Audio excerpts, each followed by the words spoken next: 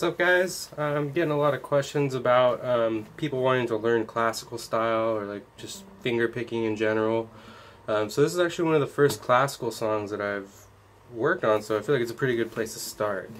And so we'll jump right into it.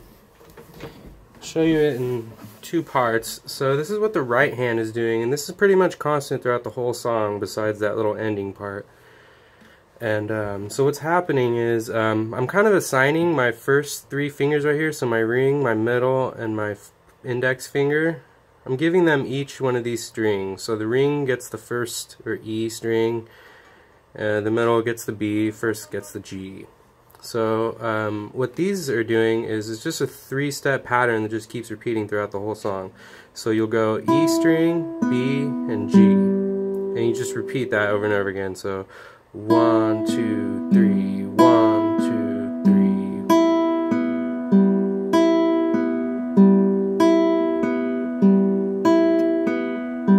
3. So to practice that, set like a metronome online, or you can get apps for them, or they sell them in stores too. But either way, get yourself a metronome so you have a steady beat.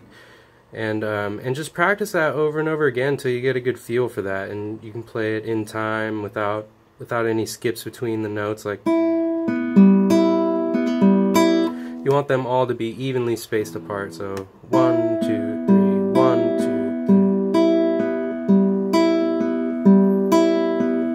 3.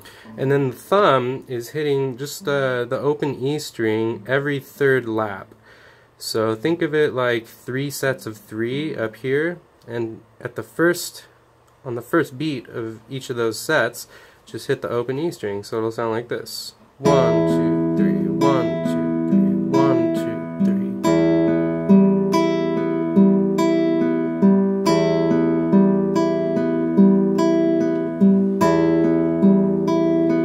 Again, if you're completely new to this kind of style, you might want to practice it a little bit slower at first, like a...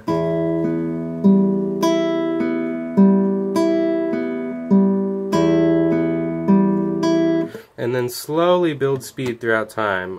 Don't try to rush playing that one fast. You want to really take your time and get it down slow before you move up in tempo, like how the song's supposed to be played. So, and then to take it a step further, like if you're kind of already familiar with stuff like that, just work on changing that top E string note. The pattern, I'll supply a tab for it in the comments, but essentially it's just 7, 5, 3, 2, and open.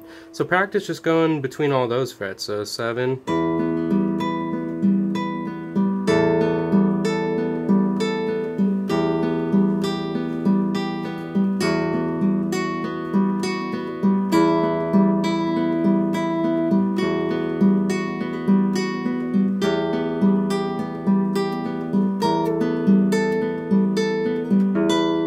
so again, that's just 7, 5, 3, 2, open, 2, 3, 5, 7.